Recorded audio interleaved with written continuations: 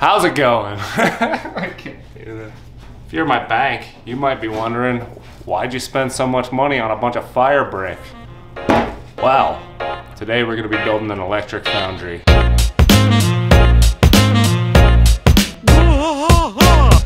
might be saying, dude, you already got a propane foundry, why do you need two foundries? Well, let me show you. My other foundry is all the way out there. Now, I'm not about to brave the elements to go get it. Really, the reason why I want to make an electric foundry is I can use it inside, it's a lot quieter, and I don't gotta buy propane every time I want to use it. Just solving first world problems here. So we're gonna be making a cube foundry here as opposed to the many circular ones that you may have seen. And really that is because I want to use the thick end of the brick as an insulator without using too many bricks, because they're expensive. So a pretty simple design, it's just a box. I'm going to be laying the bricks like so. The whole thing will be framed in with angle iron. It'll have a cantilever lid just because I think that's cool.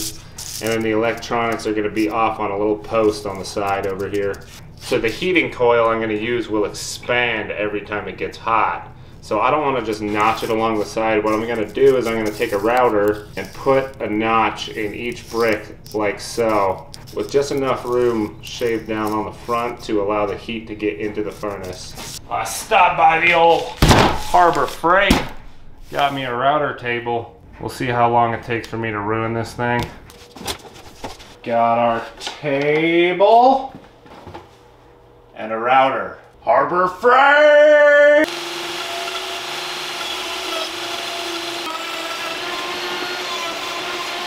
So I've clamped this miter thingy in place here as another fence so that I can run these like so, and I'll have my channel that should match up perfectly with the rest of them. Just like that. So the heating coil will be inside of here, and I'll just knock this down with a file or something.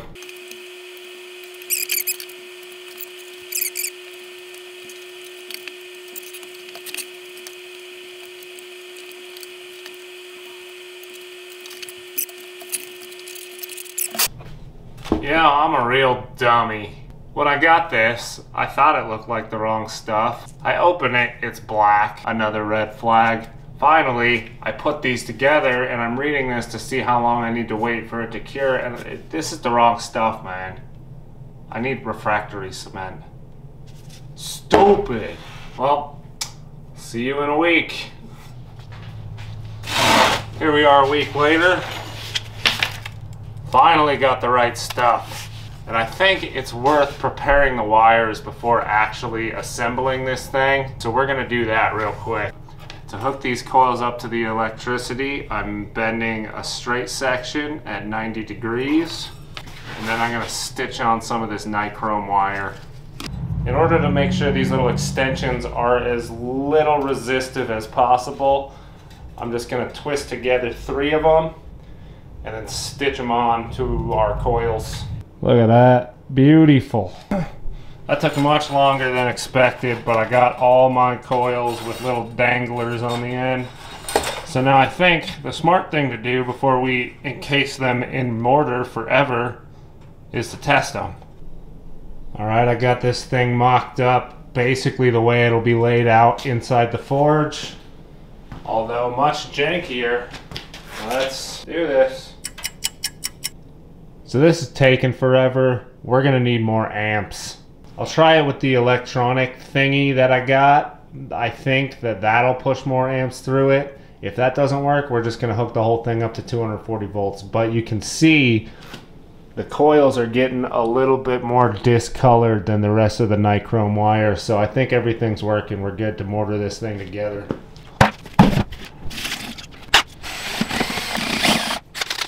Whenever you're mixing mortar, you want it to be able to stick on the trowel when you hold it at a 90-degree angle. Don't get yelled at by your foreman.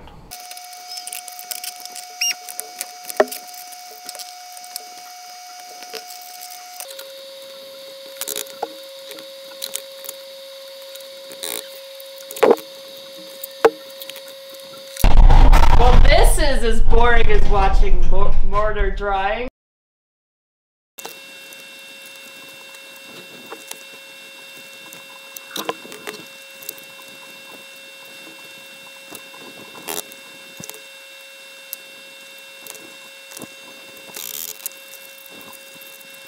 Alright, you got the lid together, got the furnace together, and boy oh boy is it ugly. So I'm gonna try and stucco it. I don't know how it's gonna work with this refractory material, and I kind of made a soupy mix here, so might not work at all.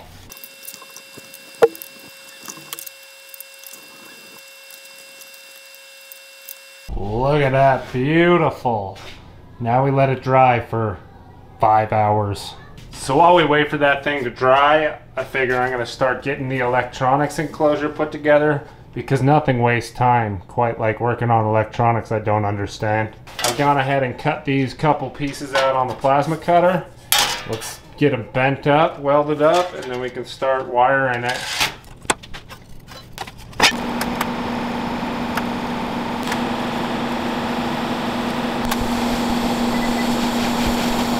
Cut this little chunk out as a standoff, and I realized I didn't clean any of the edges of these boxes before welding, so I wonder how much of that had to do with my awful welds.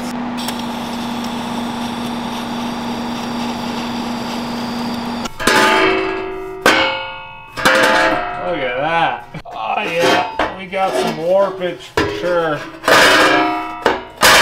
It'll fix itself when I bolt it on, right?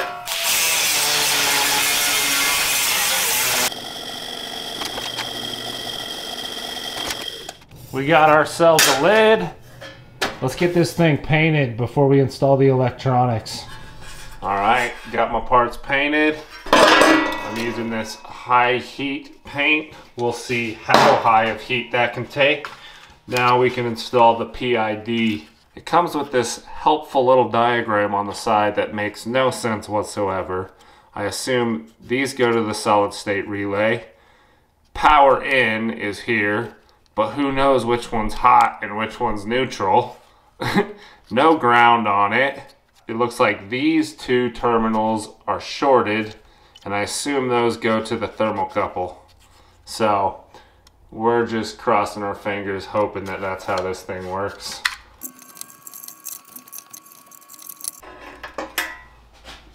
You don't need to watch this. Just a little side note here, get yourself a Heiko soldering iron. I know you, man. I know you're on your third piece of trash soldering iron from the Home Depot. This is literally the cheapest good tool you can ever buy. Worth every penny. Got it all wired up. Pay no mind to the jumble of mismatched colors. That's the wire I had. Let's give it a test. Ho ho ho! Ta-da! Seems to be working. Now we can put the cover on and forget about that mess inside.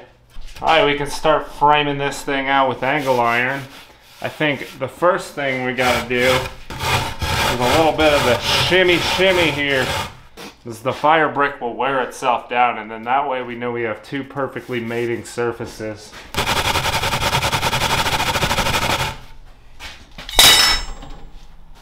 So these guys go right in these notches here, and it's gonna encase the entire thing all the way around. And we're gonna MIG weld this because I want to, not because I'm an idiot and left my bottle of argon open all night and it all drained out. These are not cut at 45. Oh, why do I do this to myself?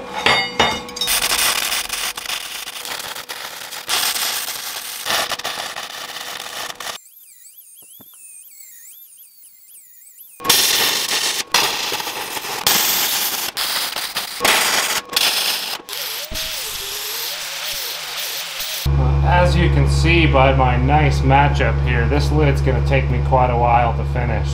And I figure, why don't we harness that time by allowing some JB weld to cure. So to deal with this dangly mess here, we're gonna have these ceramic terminal blocks mounted on here, and in order to do that, I'm just gonna set a screw into some epoxy. Then I can fasten this to it just with a nut on the other side.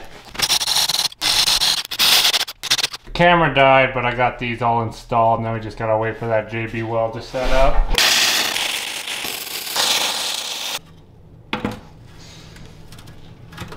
Ow! Now you know what it looks like? It looks like a chest in Minecraft. Oh God, what have I done?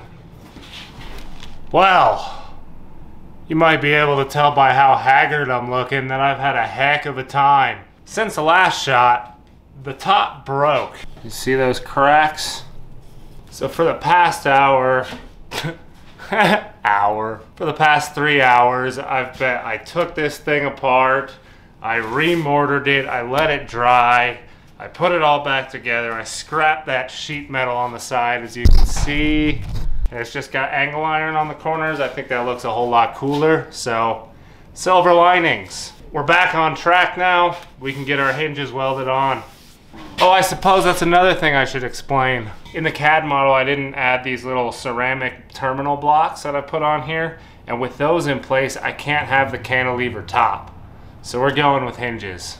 Now we're back on track.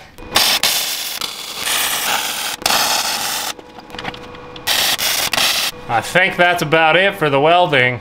Oh, hold on. The finishing touch.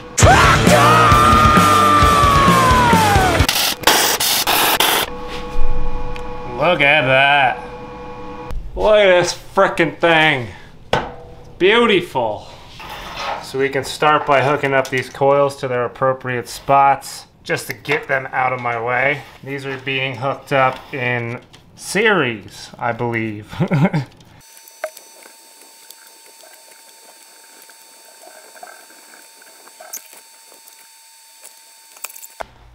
Now we can hook our PID up to the coils, install this plate, put in the thermocouple, and we're good to go, man.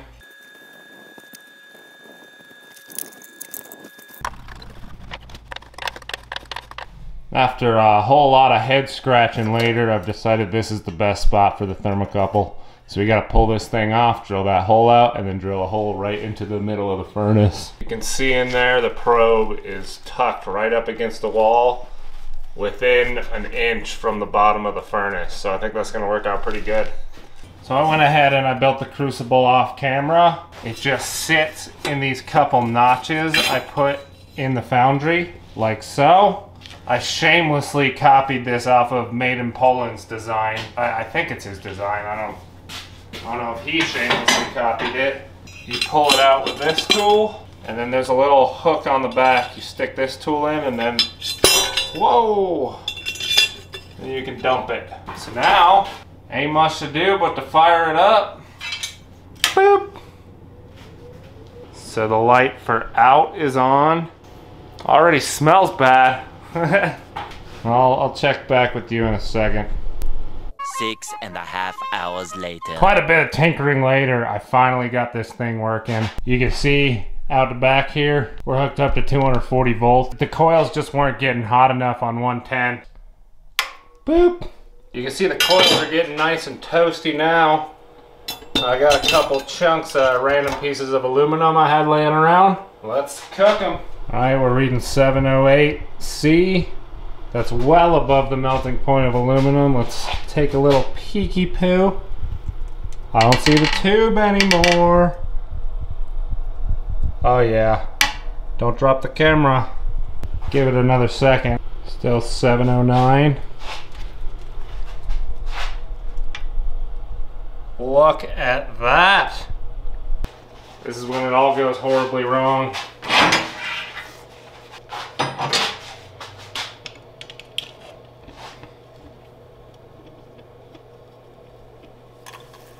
Woo!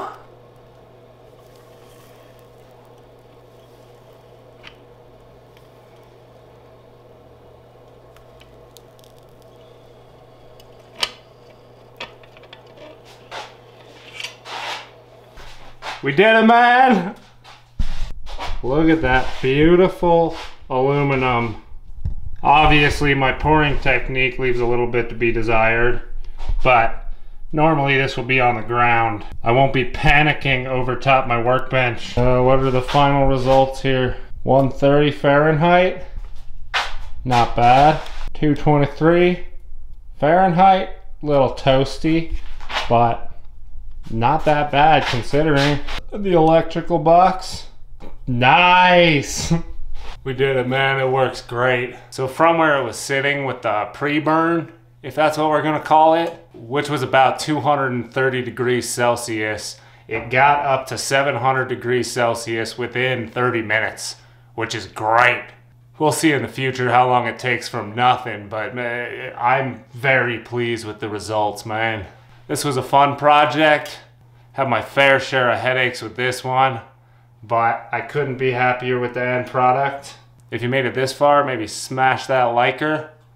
Think about subscribing, and thank you so much for watching. Trogdor!